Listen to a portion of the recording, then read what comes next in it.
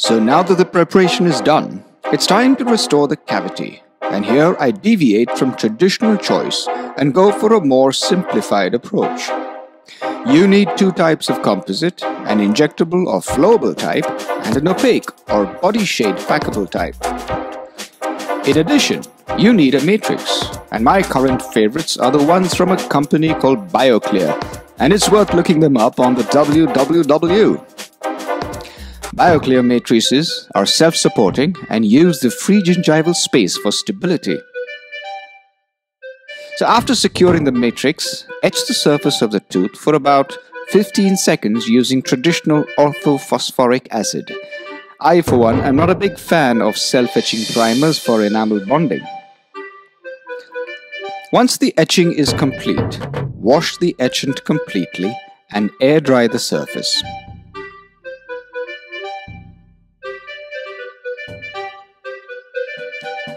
I find that bonding agents are best applied with standard brushes rather than the microfiber brushes because of the flexibility and reach of the regular brush.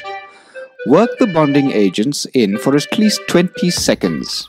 Think of a 20-second tune, Yankee Doodle if you may, and then light cure it after air drying the surface.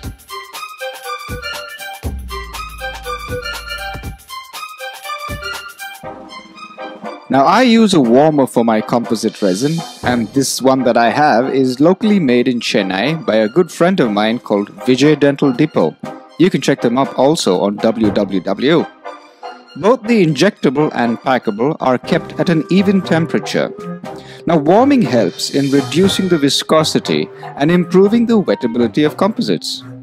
So you apply a thin layer of injectable along the margins, making sure that the tip of the syringe is pressed against the matrix to reduce air bubbles. And follow that with the packable injected using the same method. When finished, you would have overfilled the cavity.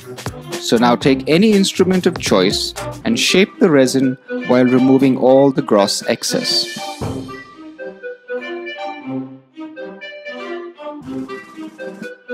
Finally, light cure from all directions for the standard time as per your manufacturer's instructions.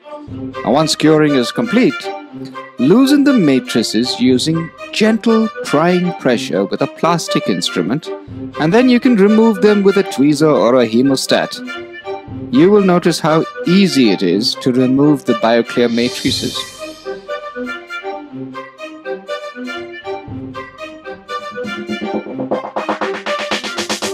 Voila!